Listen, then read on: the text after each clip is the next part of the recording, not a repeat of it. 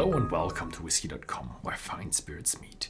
And today is a knowledge video again, but this time it's not just me talking about whiskey and how things work with whiskey, but this time we are actually looking at statistics of whiskey.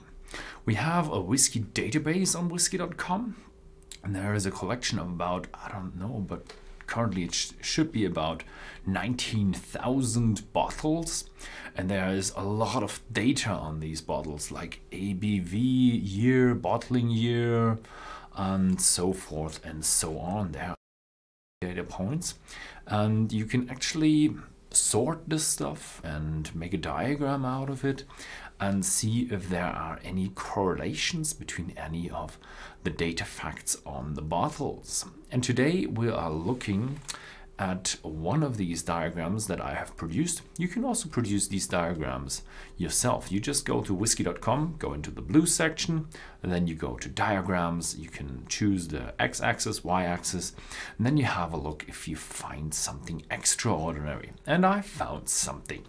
So today I'm gonna show you the correlation between the alcohol, the ABV, on the y-axis and the bottling year on the x-axis. So what we see is a general trend towards higher ABVs. So, okay, before we say anything about statistics, you shouldn't trust the statistics just right away until you understand the statistics. And when we look at the statistics, first you have to ask what is shown on the axis. The x-axis shows you the bottling years. Therefore, only whiskey with bottling years are included in this diagram. Whiskies without bottling years you can't include into this diagram. So we are looking more onto the market of the independent bottlings, because they tend to have a bottling year, and only a few original bottlings do have a bottling year. So that's firstly said. Then we only look at the variants of bottles within the database, because we don't include the turnover anywhere in the database. So a whiskey that sells very, very well with millions of bottles sold or thousands of bottles sold is valued the same as a bottle that has just sold, let's say, 50 or 100 bottles. So we're looking at all the bottles on the market, irrespectively of how well they sell. Okay, then we look at the y-axis, and you have to think about what is written on the y-axis. It's actually the average alcohol of the whiskey at this particular year. So you take 1 year and then you average the alcohol content of all the whiskeys, and then you have the selected reading that is written down in the diagram. But there arises a new problem. What is an average? The mean. Okay, there are many averages: median, mode, arithmetic mean, and we chose the arithmetic mean because I think if you sum everything up divided by the number of data points you have, you get the best value. The other ones, the mode, where you have the one that is used the most, is the mean. Doesn't apply here. It favors outliers at this point. And the median, the one that if you sort them all by their value, and then you take the one that is exactly in the middle, could also ignore humps on each side. So we tend to think that the arithmetic mean is the best one for this suitable diagram. So then now we have talked about the constrictions.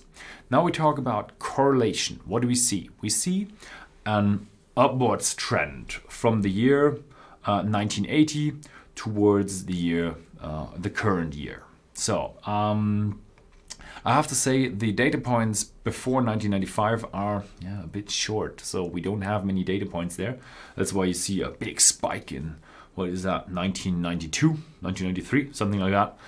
That's just because we don't have many data points there, so the average doesn't work that good. So I would tend to ignore what is before the year 2000 or 1995 and say, okay, we have a trend from the millennium towards now, towards a higher ABV.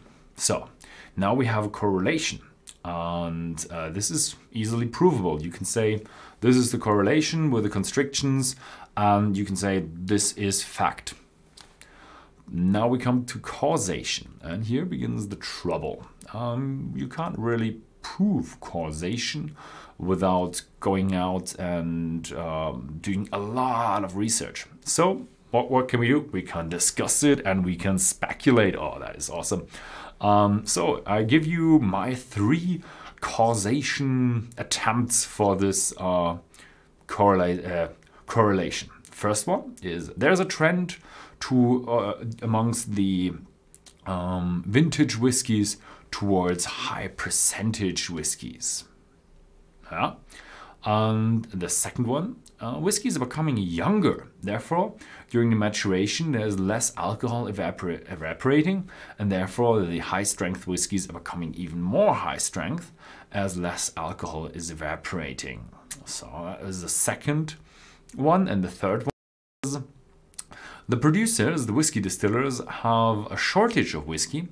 Therefore, they release younger bottlings, and to counteract this and satisfy the customer, they're releasing more bottlings with higher ABV.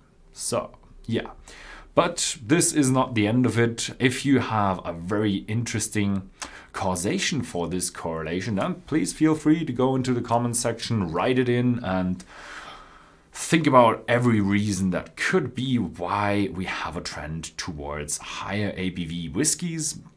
Maybe there is also constrictions that I've missed. Write them as well, and upvote everything you like and downvote everything you don't like or you don't think is true. Yeah, that's it. I hope you found this video interesting. If you like Statistic, I probably will. And if you found this video interesting, then please feel free to share this video with any mathematicians or statistic guys that you know, and see you next time.